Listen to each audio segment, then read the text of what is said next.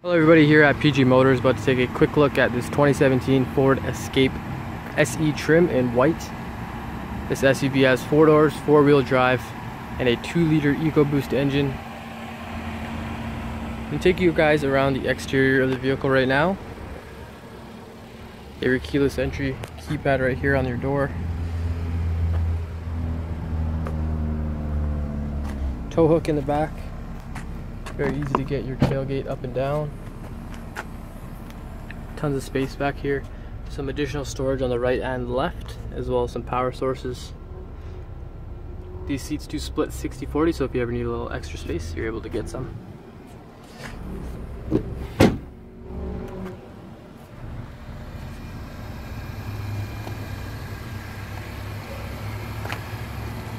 So like I said, if you guys are in the market for a new SUV and this suits your needs, feel free to come on down to 1331 Central Street, take it for a test drive, or give us a call at 250-563-8111 to set up an appointment.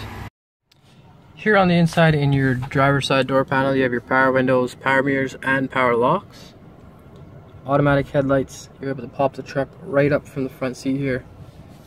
And on your steering wheel, you got some control options for your display up front. Some volume, audio control, as well as your hands-free. And down there at the bottom, you got your cruise control settings. On your main dash, you have a monitor equipped with a backup camera.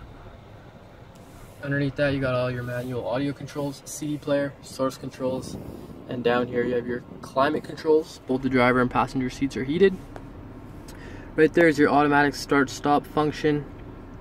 And down at the very bottom, you got a USB port, power outlet, center console.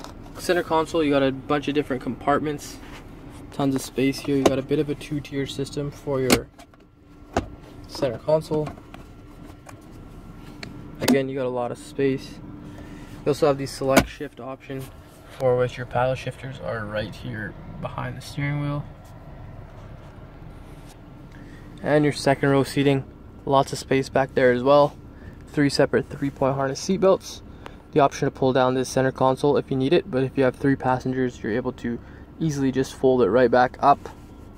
Those seats do split 60/40 as well, so if you ever need a little bit of extra space in the trunk, all you got to do is simply pull a lever on the side and they'll fold down for you and create basically a flat surface to store anything that you may need to.